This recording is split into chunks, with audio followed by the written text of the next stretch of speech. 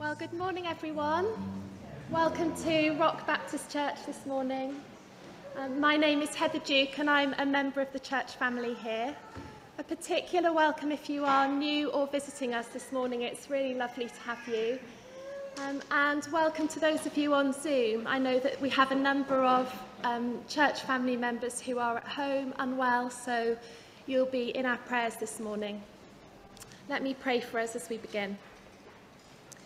Heavenly Father, as we meet this morning, we pray that you would quieten our hearts before you as we worship you together.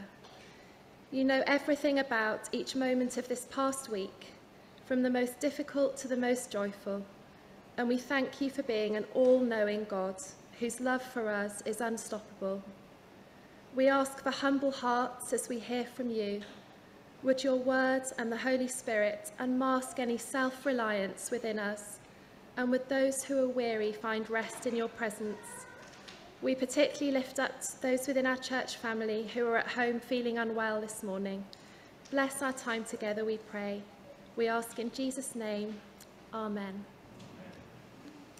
Well, last week, Mike Partridge, our minister, began our series in the book of Jonah. Jonah is a story that lots of us probably feel we know well. Can anyone tell me what extraordinary thing happens to Jonah? Who knows what happens to Jonah? Miri, do you want to tell us?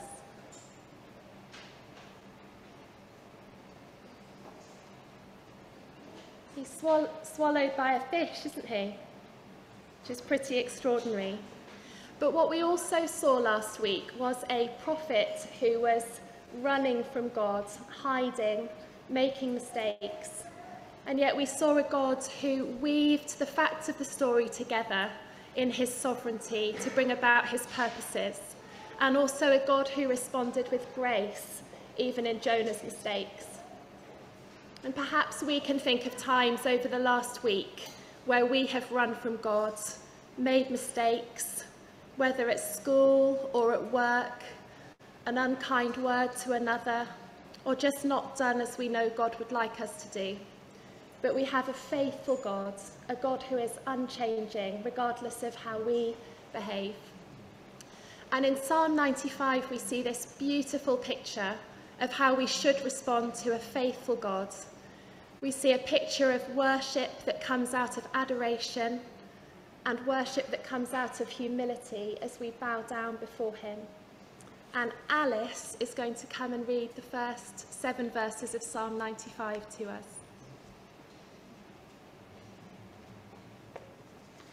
Psalm 95, verse 1 to 7. Come, let us sing for joy to the Lord. Let us shout aloud to the rock of our salvation. Let us come before him with thanksgiving and exalt him with music and song. For the Lord is great, is the great God, and the King above all gods. In his hand are the depths of the earth, and the mountain peaks belong to him.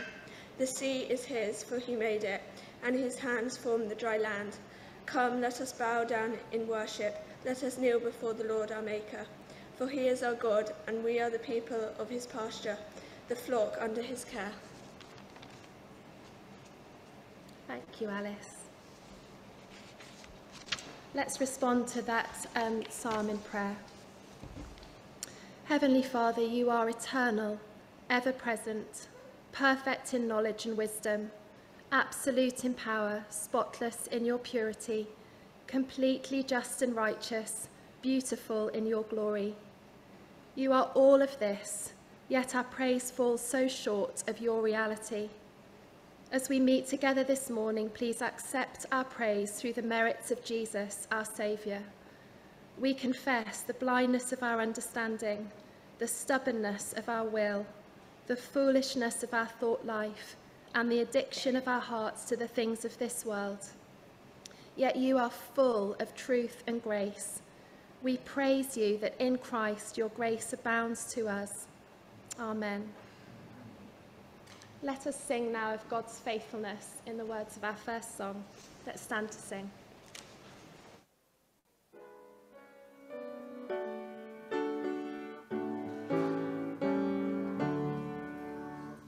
Great is thy faithfulness, O God, my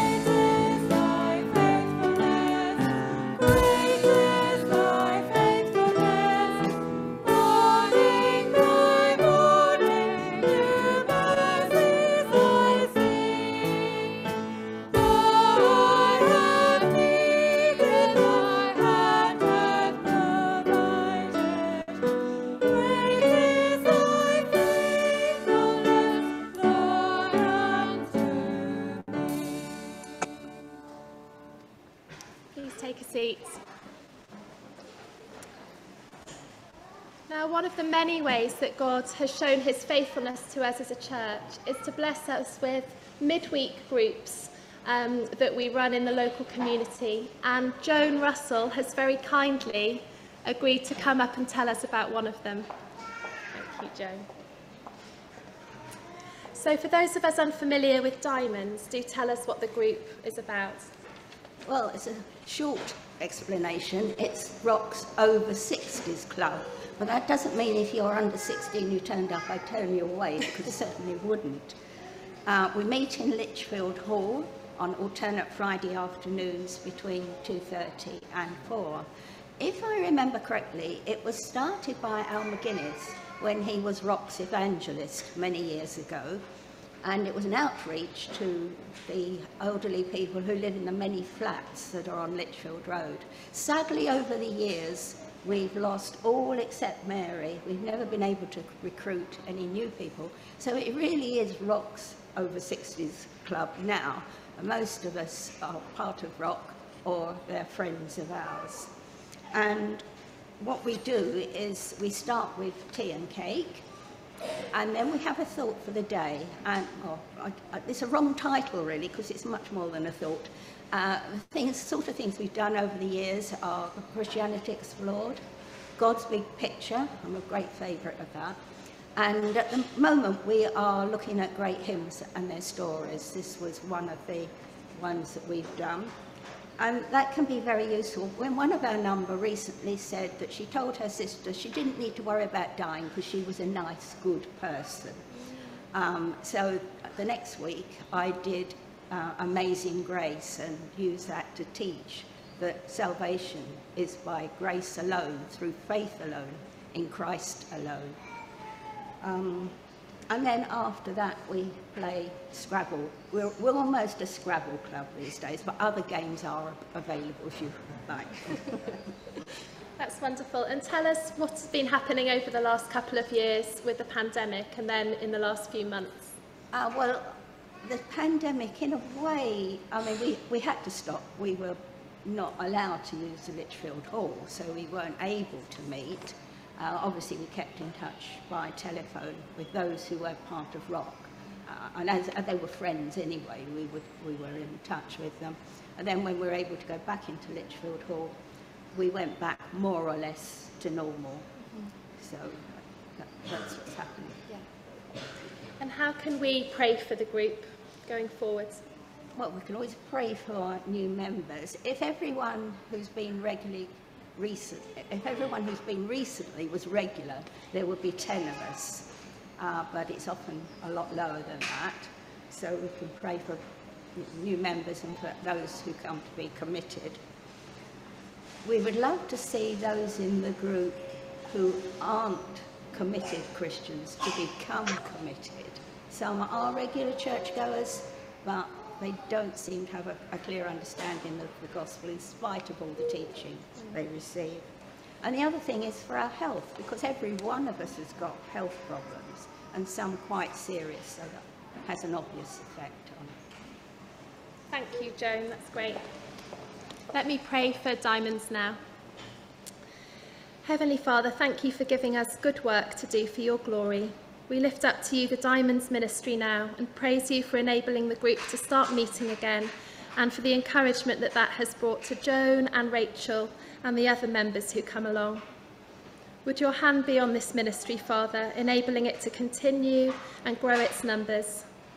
Would it be a source of great comfort and encouragement to those who attend, particularly for those who are lonely and struggling with ill health? Each and every member of this group is made in your image. We pray that through Diamonds you would draw more people to yourself as Christians in the group reach out to others with the good news of the gospel. We pray that you would bring existing group members to a saving faith in you. And we ask in Jesus' name, amen. Well, we run these groups during the week, not because we are good people. We always have mixed motives if we're left to our own devices, but we do it because God first loved us as an overflowing of that love. And when I first became a Christian, when I was 20, God used some words from 1 John in the Bible to totally redefine my view of love. And if you're not yet a Christian here this morning, perhaps a younger person thinking through the Christian faith, or someone who's just not sure, these radical verses get to the real heart of what Christians believe. So I'm going to read those to you now. This is love, not that we loved God, but that he loved us and sent his Son as an atoning sacrifice for our sins. Dear friends, since God so loved us, we also ought to love one another. How wonderful that God's love doesn't hinge on what we do, but on what Jesus has already done for us on the cross. A sinless, perfect Saviour sent into the world to live amongst us, to die on the cross, taking all of our sin, all of our wrongdoing on himself, and then to conquer death for those who trust in him. And we're going to sing our next two songs now, which sing of this wonderful rescue plan, Jesus our rescuer. Let's stand to sing.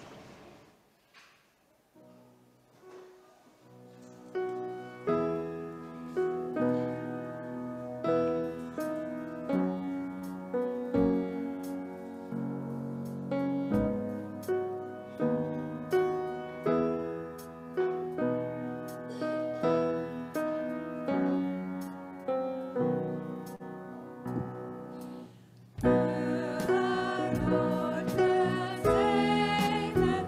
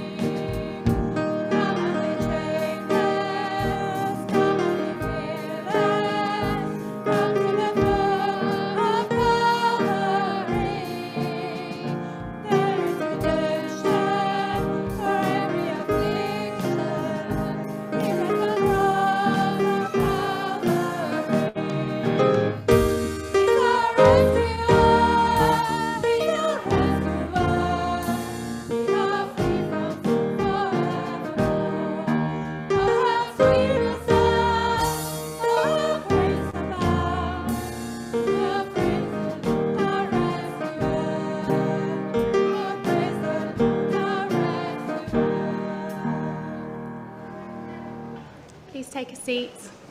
I'm going to hand over to Ross now.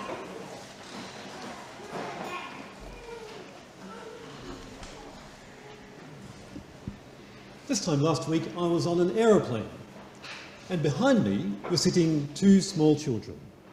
And sure enough, about 5 minutes after takeoff, the question came up, "Are we nearly there yet?" They had fantastic parents, and the parents reached into the backpack and brought out some colouring in for the children to do. About 10 minutes later, "Are we nearly there yet?" And the parent reached into their backpack and brought out something else for that child to do. Now, the flight lasted about a bit over an hour.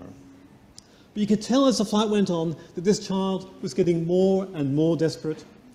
And sure enough, about 10 minutes before landing, this child just burst into tears, threw themselves all over their parent and started screaming. And the dad said, "Right, get out the iPad." And I have to admit, at that moment, I could think of several creative ways to use an iPad to make that child quiet. But it occurred to me that that family took that child, who was tired and hungry and miserable. I left them, I walked out the door of the aeroplane and didn't see them again, but the parents stayed with the child. Somehow they got them into a car, still upset. Somehow they got them all the way home, still making a fuss. Somehow they got them washed and into pyjamas and into bed. Whew. And then the next morning, that child woke up, probably still feeling a bit rough, and the parents were still there, still looking after them. We've been talking about God's faithfulness, the way God's love stays with us through all these things. And I think you just get a little glimpse of what it's like for human parents to show that kind of faithful love. But it's just hard for us to imagine how big God's faithfulness is. And there's a really nice verse here in 1 Thessalonians, which talks about God's faithfulness, and it talks about how God rescues us. And it goes like this. "May God himself, the God of peace, sanctify you through and through. May your whole spirit and mind and body be kept perfect for when Jesus Christ returns. And he will do this because he is faithful. God is faithful. He will do it." That talks about God being faithful with us for our whole lives. Now, I was trying to think, how do we think about someone's whole life? About God being faithful to us and being a rescuer for us like that, for our whole lives. So I think it helps to shrink life down a bit. So let's put 1 year onto a metre. So here's a metre stick, and I've drawn the months on there. And you can imagine I could get there with a pencil and draw little lines, and you see all the days, all 365 days over a year. So 1 year is like taking a big step. Now I'm wondering, is there someone here who's younger than 10 who can do big steps? Who can do big steps? Yeah? Excellent. Jackson, come up here. Now, Jackson, how old are you? 9. 9. Right, let's space this back a bit. I think if you come with me, you're going to start there. You're going to do 9 big steps, and we're going to clap you as you go. Are you ready? Off you go. 1, 2, 3, 4, 9. Well done. Thank you, Jackson. That was Jackson's life, flying past your eyes. 9 years of Jackson's life and all the things that happened. And God was faithful through all of those 9 years. Now, I'm looking for someone who's more than 20, who can say, yes, God has been faithful to me my whole life. Can I have someone who's more than 20? Thank you, Joe.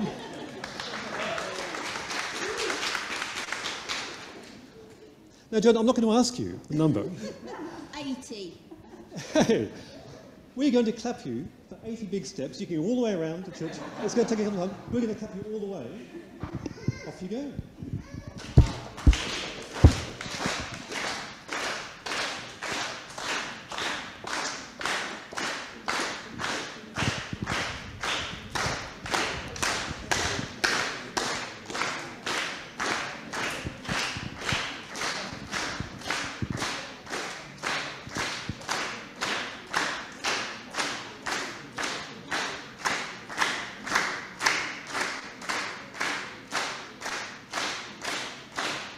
60, 70, 1, 2, 3, 8.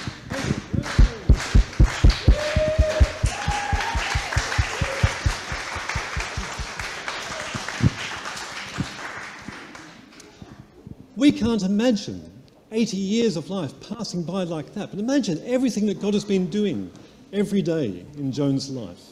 That is amazing. And if you really want to have your mind blown, here is a verse from Psalms.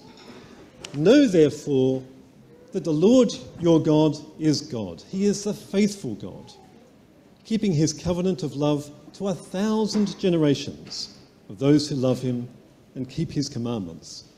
1,000 generations. I reckon that's about 25,000 years.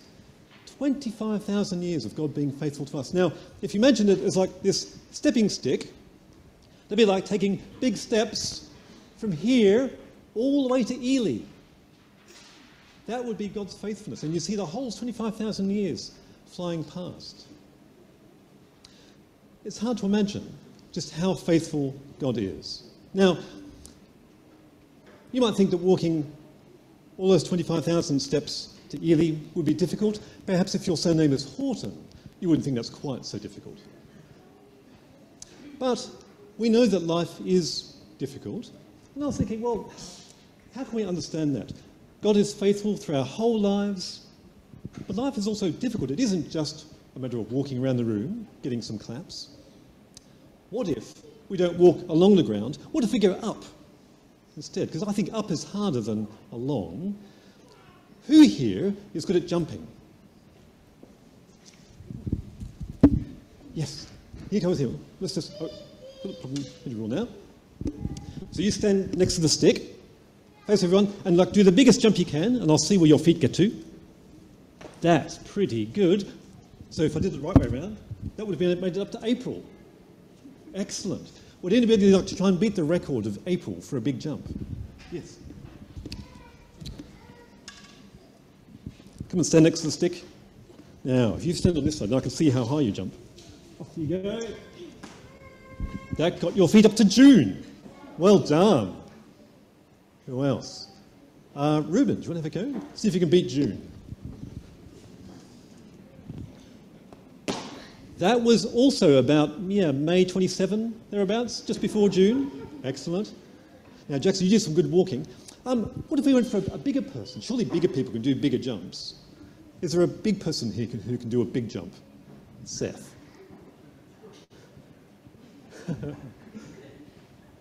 Ryan. Okay. Ryan, who was born with springs in his legs. Right, Ryan. You face everyone. Do the biggest jump you can. Oh! That was about June the 20th. Well done, Ryan. That's a new record for jumping. Go back. Give him a clap.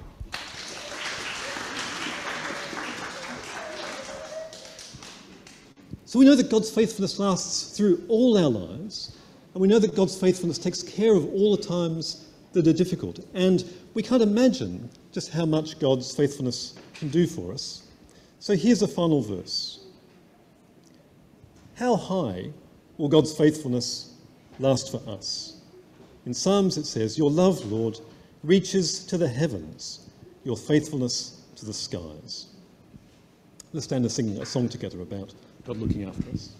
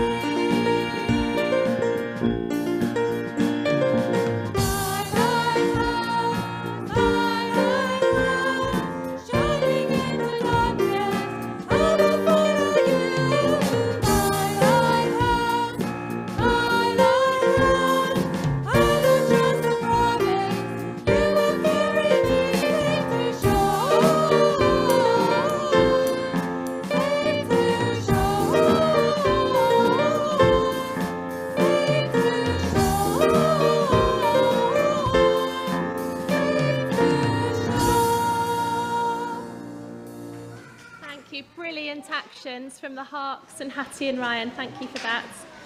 I'm going to hand over now to Matt Peckham, our Assistant Minister, to give us our notices before Rock Bible Church leaves.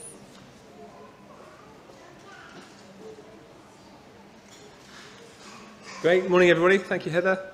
Just a couple of notices. This week is a prayer meeting on Thursday, so your home groups won't be meeting, unless you decide to do so. You could, I suppose. But we don't do home groups normally when there's a prayer meeting, and it's going to be on Zoom this Thursday, 8 o'clock. So pop that in the diary, especially home group leaders might need to know that. And secondly, save the date. So Keith has correctly adjusted my original notice, which said book now. You can't book now, but book it in your diary was what I think I meant. So Keith, you did well there. So save the date. It sounds like a long way away, but believe me, it will creep up, and so will other things, and other people saying, what are you doing on the 7th to the 9th of October? And you can say, I can't make it then, it's our church weekend away. So put that in the diary. And I guess the third notice would be we are meeting again here this evening at 7 o'clock. We're going to carry on in the book of Micah, so do join us then. Thank you. Great, well it's now time for Rock Bible Club to leave for their classes. I think that Stepping Stones and Rockies are combined today, so let me pray for you before you go. Heavenly Father, thank you so much that you have blessed us with so many young people.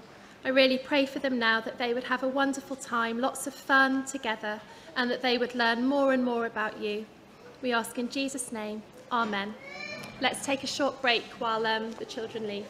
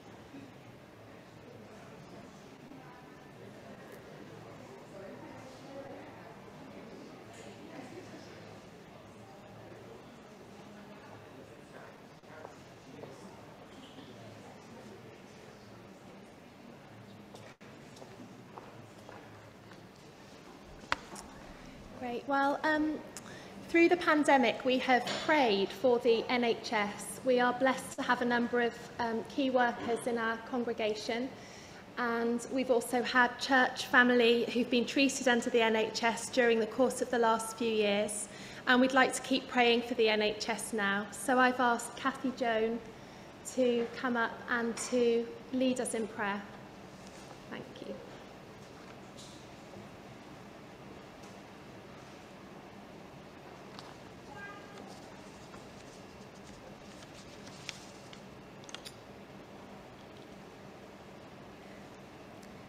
Duke and our Carolyn have given input for prayer points on the challenges the NHS currently faces.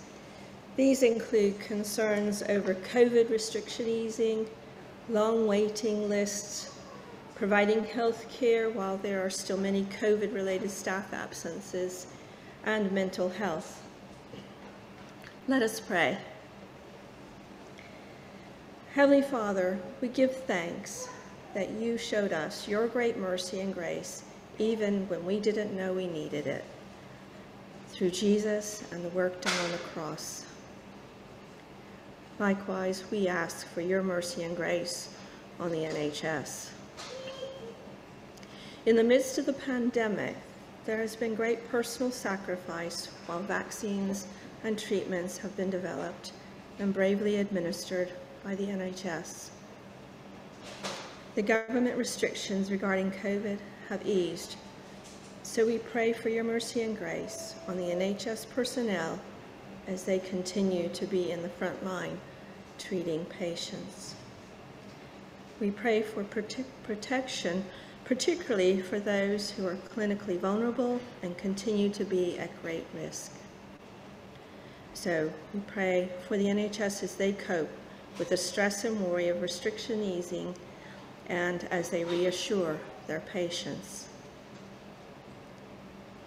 Father, we are thankful for the NHS, which has made healthcare available to all here over 70 years. We pray for strength and endurance as the NHS faces the backlog caused by the pandemic, with waiting lists at an all-time high. We pray this for them as they feel the strain of trying to keep things going while there are still a lot of COVID-related staff absences. We pray too they would recognize their need for you in the midst of this. We pray for patients with their own colleagues, with their own and their colleagues' recovery, and we pray for good recovery of the whole of the NHS following such a difficult few years. Father, we also remember those in our congregation and others who are currently being treated by the NHS. In the midst of the backlog and changing schedules of appointments, we pray that they will have your peace and recognize your timing in their treatments. Heavenly Father, we also pray for protection of the mental health of our NHS personnel who have been overstretched and under extraordinary strain these last 2 years.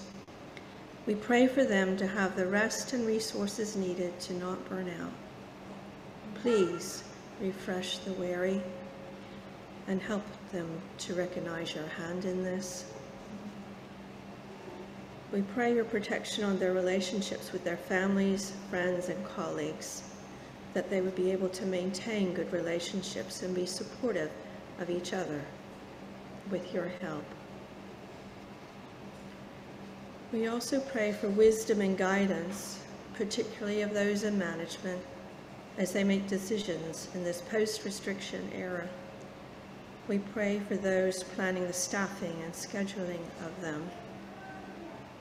And in the midst of this challenge, we pray that new trainees would be able to have good supervision and mentorship so that they too can be ready to give safe patient care. Thank you, Heavenly Father, for the many Christian brothers and sisters working in the NHS. We pray that they would continue to grow in their faithfulness to you and in their generosity of spirit, that they would be godly and able to be distinctive, full of the fruits of the Spirit even in a pressured environment. Thank you, Father, that you've not given us a spirit of timidity, but a spirit of power, of love, and self-discipline. May that be evident amongst our brothers and sisters within the NHS and without, as they shine with your light. Thank you that together we can bring these petitions before you. In Jesus' name, amen.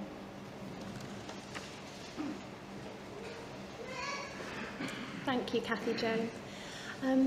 Alex Hemming's going to come and read to us in a moment, and then Jonathan Rowell, one of our elders, will bring God's word to us. So, Alex.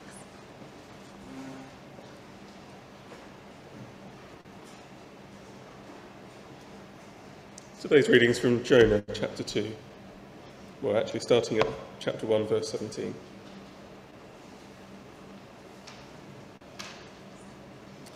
Now the Lord provided a huge fish to swallow Jonah, and Jonah was in the belly of the fish for 3 days and 3 nights.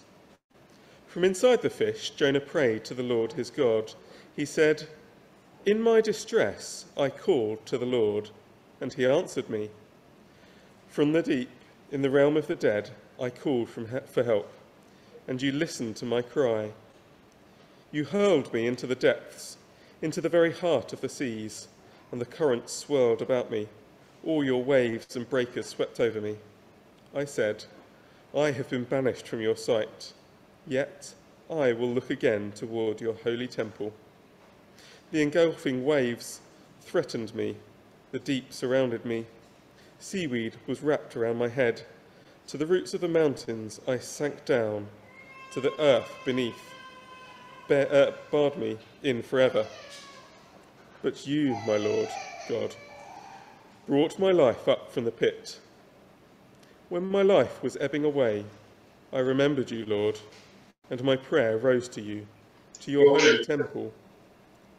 Those who cling to worthless idols turn away from God's love for them. But I, with shouts of grateful praise, will sacrifice to you. What I have vowed I will make good. I will say, salvation comes from the Lord. And the Lord commanded the fish, and it vomited Jonah onto dry land.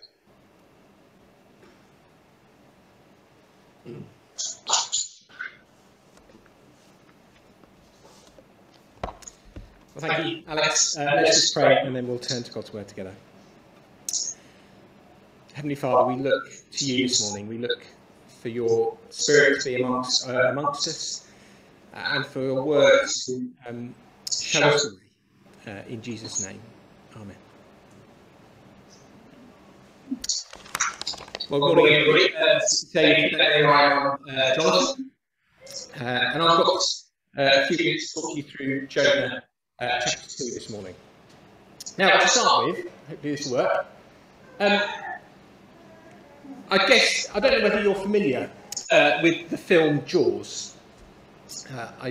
It's one of the, acknowledged to be one of the greatest films ever made. It's over 40 years old, but it really is a really excellent film, and it's seen to be one of the greatest films ever made. And even if you've not seen it, you know, don't you, a bit about Jaws. So you know that there's always this constant menace of this shark in the water. The soundtrack is this, you know, they've got this famous beating sort of soundtrack when the shark is in the water, and it really is an iconic piece of work. And if I asked you what Jaws was about, what the film was about, I think most people would say, well, of course, it's about a shark. The whole point is that there's this killer shark going around gobbling up teenagers from inside the sea. But I listen sometimes to Mark Kermode and Simon May on their film programme. I don't know whether everyone else listened to that on Radio 5. It's on Friday afternoons. It's really good. And they have this kind of running gag that Simon Mayer, who's the presenter, says, well, of course, Jaws is about a shark. And Mark Kermode, who's the film critic, they all sort of take the mickey out of him a bit because he slightly pompously says, well, no, Jaws is not about a shark. He says this, Mark Kermode, about Jaws. He says, from a Guardian review about the film, he said this: Jaws is not about a shark. It may have a shark in it, and indeed all over the poster, the soundtrack album, the paperback jacket and so on. It may have scared a generation of cinema goers out of the water for fear of being bitten in half by the teeth of the sea. But the underlying story of Jaws is more complex than the simple terror of being eaten by a very big fish. Jaws isn't about a shark. Apparently, according to Mark Kermode, Jaws is about a man whose wife has had an affair and his life is untangling. He's a weak man who's unable to manage his family and his community and sees it all crumble away.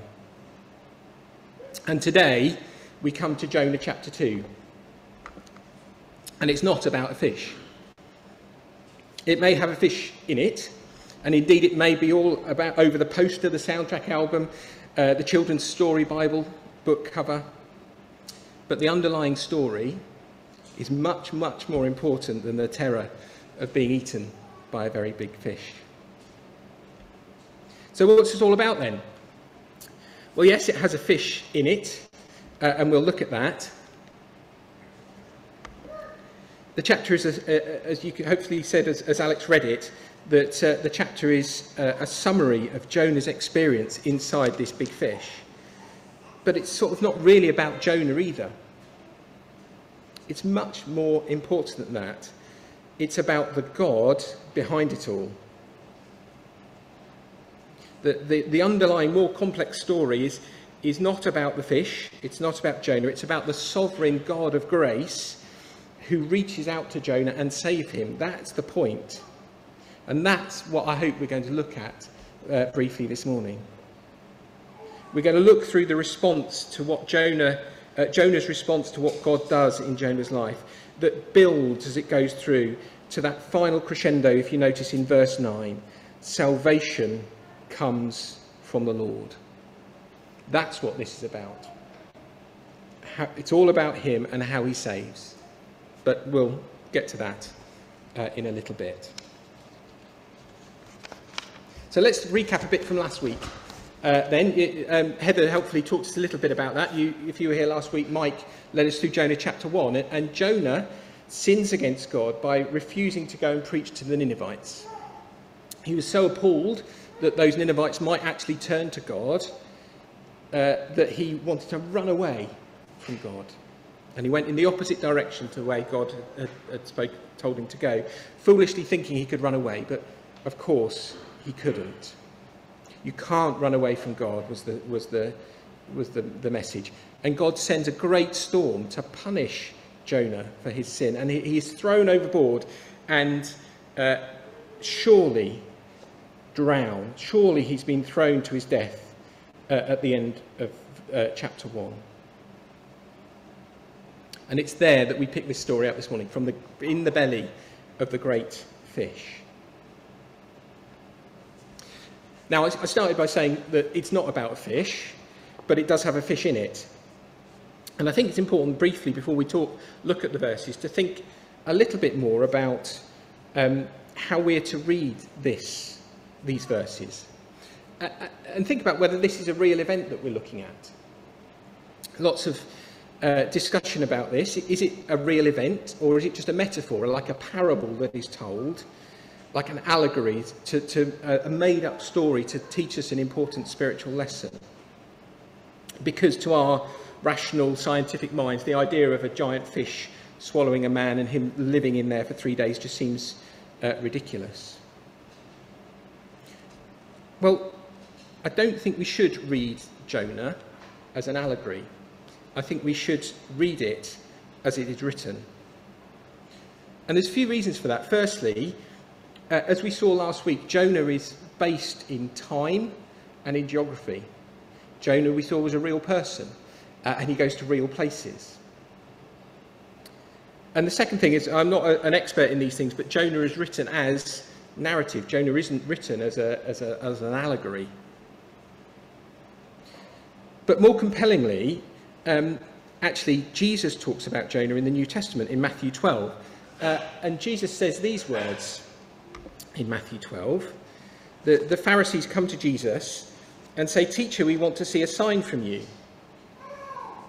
And he answers, "A wicked and adulterous generation asks for a sign, but none will be given it except the sign of the prophet Jonah. For as Jonah was 3 days and 3 nights in the belly of a huge fish, so the Son of Man will be 3 days and 3 nights in the heart of the earth." Jesus, in the New Testament, likens this story to his own real resurrection. So for Jesus, when he looks at this story to Jesus was real. And Jesus is God, and Jesus is all-knowing. And so we can trust, if Jesus is saying this real, I think that this is what we should think of this as well. And it's important that we don't limit how God works. It's important not to limit God's sovereignty. Remember that it might seem really strange to us that these sort of supernatural acts, it's talking about a miraculous sign in Matthew. So it's something that God does supernaturally for Jonah. But remember, the fact that we're here at all is a supernatural act of God. The fact that Jesus was brought back from the dead, that was a supernatural act. And so it's really easy for the all-powerful, almighty God to work in this way. And I think perhaps we do quite well to remember that sometimes. God is a supernatural God. He works supernaturally all the time.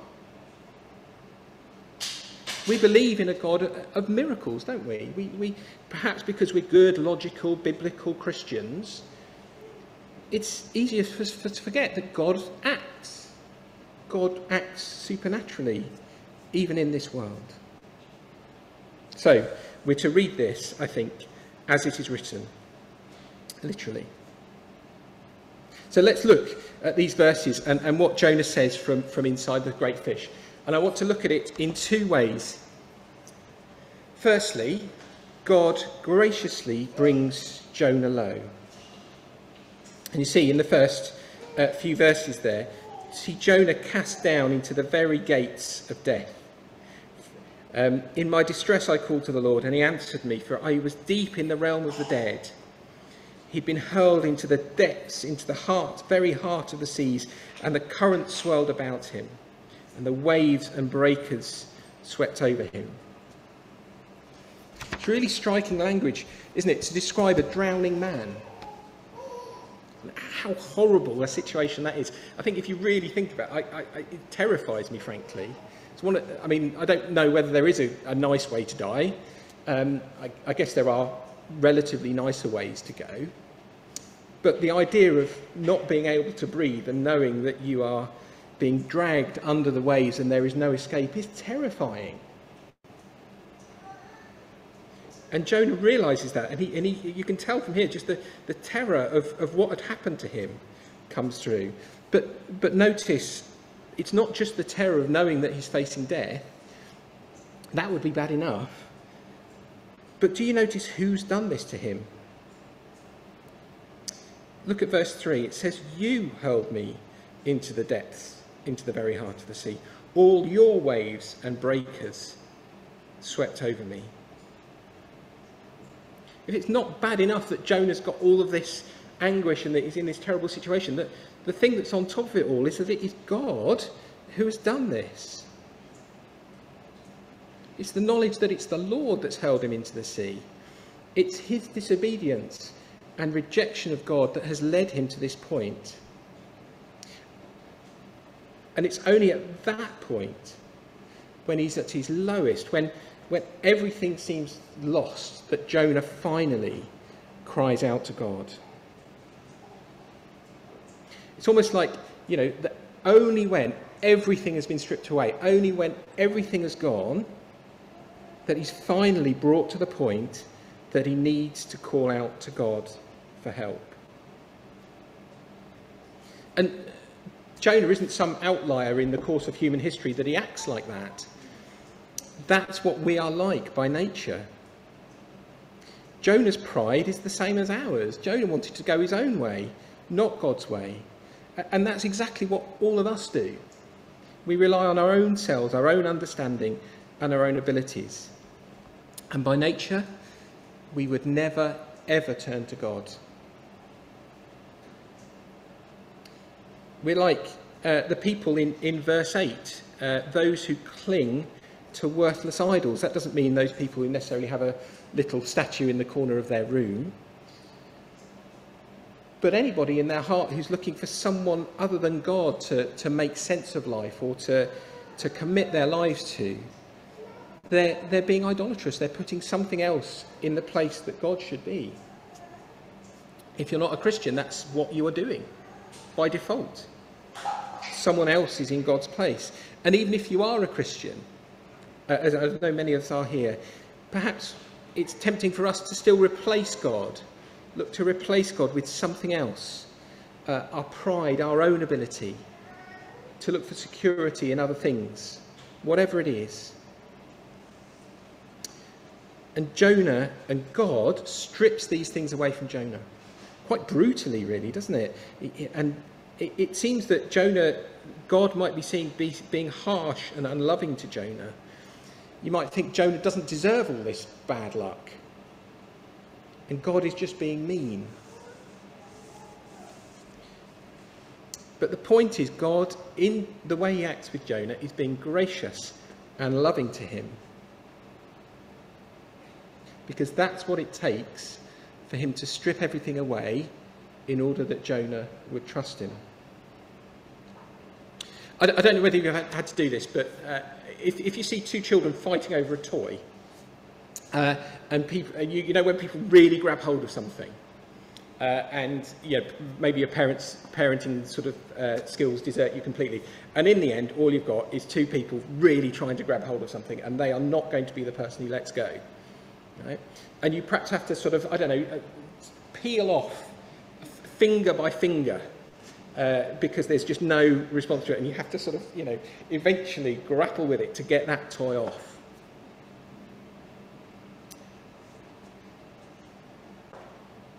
And sometimes that's the way the Lord is with us. Sometimes the way the Lord has to deal with us. It's not good enough to say, well, we'll leave one thing in our lives that I can cling on to, and then I'll try and sort of cling on to God as well.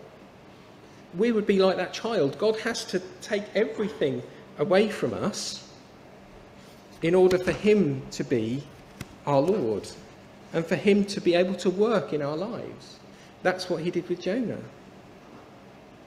God loves us too much to leave us to ruin ourselves. So even if in love, sometimes he brings us low. He teaches those things. It's like he's stripping back the old paint in order that he might paint something wonderful in its place. And what will God have to do for us in order to show us how silly we are? Perhaps it's good to examine ourselves to see, is there anything in our lives that the Spirit is prompting us to think that we need to strip away in order that God can work? Because God is sovereign and he is merciful, even in this, even in bringing us low, even in teaching us hard things.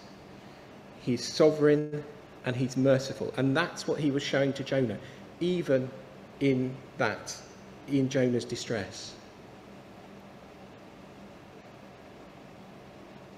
It's important for us to sit and think in our own lives. If you've never come to Jesus before, what are you holding on to that stops you coming to him, that stops him, that he will need to strip away before he can work in your life? And as Christians, what is it that you're now holding on to? And pray that he won't have to intervene in your life anything like the example that we have here before he can work. So that's the first thing in these verses. Jonah, God brings Jonah low. But this isn't a nasty kind of uncaring God. He brings him low in order, the second thing, to raise him up, to bring him up. And Mike talked a little bit about this language last week, if you remember, that, God, goes down to Joppa, he goes down into the fish. There's a sort of almost depressing kind of quality to the language here. But then look at verse 7. Jonah, even from the depths, his prayer rises to the Lord and to his holy temple. And in verse 2, God listens to his cry. And then in verse 6, but you, Lord my God, brought my life up from the pit. Jonah's cries aren't unanswered. Jonah cries out, but God listens and God acts. God doesn't say Jonah deserves it. God doesn't say, oh, well, it's too late now, Jonah. He doesn't wait for Jonah to change to be a better person. God listens and God acts and God rescues. And he couldn't do that if he weren't a sovereign God. And he wouldn't do that were he not gracious and compassionate. But salvation comes from God. As Jonah's life is at an end, as he cries out to God, God comes and provides salvation for Jonah, and he sends the big fish. So he's brought low in order to bring him up high. And it's interesting, isn't it, that when you read these verses, that it's perhaps not the prayer that you think it is from your children's Bibles. Let me explain that. So sometimes, I don't know about you, but sometimes you kind of think that when you read it in kind of children's Bible terms, that what happens is God sends the fish almost to teach Jonah a lesson, and that Jonah's there to kind of work things out and sort of say the magic words, and only when he's got to a certain point that kind of God lets him off the hook and he comes out of the fish. But that's not the order of things here. Jonah is in the belly of the fish. His problems aren't over, certainly, are they? But he has already been rescued. It's the fish that's been provided for him that is the rescue. He's already been saved at this point when he's in the fish. And that's remarkable, isn't it? And what the fish does, it allows him always the time to think and reflect and really understand what it is that the Lord's done in his life. And it's clearly given him time to think about what really has happened to him. He knows that the Lord has done this. In verse 2, again, we've talked about it. In my distress, I called to the Lord, and he answered me. From the deep, in the realm of the dead, I called for help, and you listened to my cry. The God of mercy hears this pitiful cry from this drowning man. And again, this isn't just a one-off for God, is it? This is showing us what God is like. This is showing us this is not about the fish, this is about a sovereign, gracious God. And that the theme that we see here is repeated again and again throughout Scripture, page after page, from the Garden of Eden to the 7 churches in Revelation. God's people reject him. He corrects them and brings them back. And they cry to him in their distress, and he rescues them. That's the pattern, that's the gospel, that's the good news that we see here. Instead of drowning, Jonah gets life. And instead of judgment, he receives mercy. And more than that, he's lifted up into relationship with God. More than that, instead of idols, he gets God. Look again at verse 8. It says there, those who cling to worthless idols turn away from God's love for them. It's comparing these two ways of living. And we've talked about this before, that you know, on the one hand, Jonah was clinging to these idols, and it's contrasting that what if you have the idols, you're turning away from all that God has for you.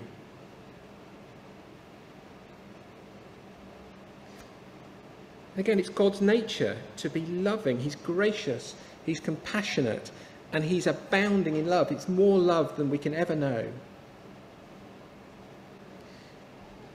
And not only does God not punish Jonah, but he restores him, and he can't wait to bless him, and he can't wait to bless us if we cry out to him, even though we deserve nothing. There's a choice. There's either clinging to our idols or turning back to the God of love.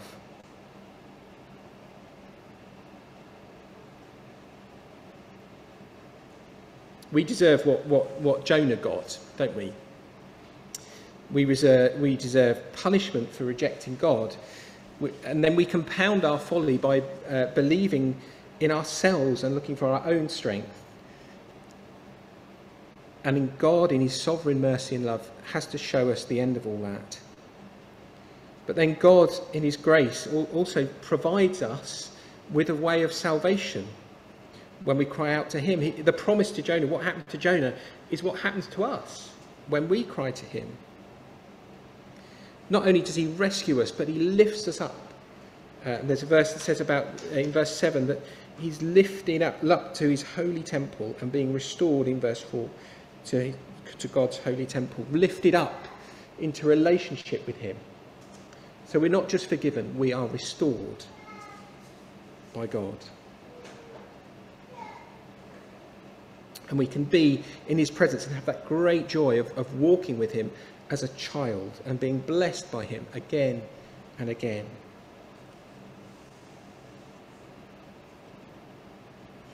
Jonah sees not only that he's been saved from death, but he's been restored, and he will see God's face. So what's this way of salvation for us? What, if you like, if the miracle in Jonah's story was the great fish, what is our miracle? What is our miracle that saves us today? Let's see if this goes back. There we go, it does. Well, let's go back, if you're still with me, into Matthew chapter 12. Clearly, in this story, that you can, if you've got any sort of Bible knowledge, you can see that this story is pointing to something bigger, and that's Jesus. And it's really clear from what Jesus himself says in Matthew 12 what's going on here. For it's a sign, for as Jonah was 3 days and 3 nights in the belly of the fish, so the Son of Man will be 3 days and 3 nights in the heart of the earth. Our miracle is a greater miracle. That God in Jesus became a man. That unbelievably he died in our place. That supernaturally he was raised from death by God. To show that death was defeated. That's our miracle. That's what God provides for us to save us. And it's so much greater than a big fish. It's so much more implausible than a great fish. But it's true. A metaphorical resurrection saves nobody, does it? It has to be real. And it is.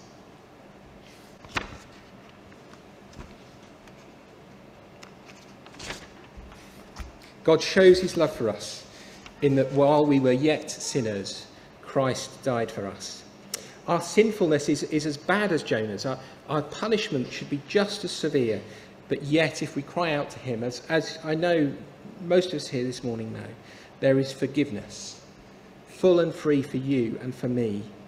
And we can be saved from death and from judgment. And we can be restored to this new life of joy with him. Salvation comes from the Lord. And finally then, briefly, let's just think about how Jonah responds to all these things, to being brought low and the thought of then being saved and being raised back up again by God. All this, the whole thing here is really it's a summary retelling. It's not like a direct copy of exactly every word that Jonah said in order. It's a summary of what Jonah thought as he was in the fish. And it's a glorious kind of retelling of all the things that God has done for him. And his response is one of wonderful praise in the end. Verse 9 is a wonderful sort of crown to the whole chapter, isn't it? I, with shouts of grateful praise, will sacrifice to you. What I have vowed I will make good. I will say salvation comes from the Lord. And we would do well to follow Jonah's example, I think. How often I worry about the circumstances that I'm in, that being in the belly of the fish. That life is hard, although for me it's not really. We concentrate on the challenges, don't we? We concentrate on our circumstances. How much more profitable is it to do what Jonah's done and to look back and reflect and think about God's dealings, gracious dealings with them? To mark and remember God's hand through our lives, to remember his great love for us, how he's kept his promises to us in the past, and how his promises are that he will never forsake us in the future. We do well to reflect like Jonah does in these verses. But really, the only response to such mercy that we've seen here is to sing, to praise and to worship God, because God alone has turned our hearts from rejection to obedience, turned our minds from anger to praise. Salvation comes from the Lord. That this is a glorious ending, a glorious proclamation that it's all about God. Glorious truth that where sin abounds, grace much more abounds. So, it's not about a fish. It's not really about Jonah. It's really not about you or me. It's about him. It's about God. A sovereign, gracious, wonderful God who hears our calls and answers them and brings us up out of the pit. It's all about him from beginning to end. Amen.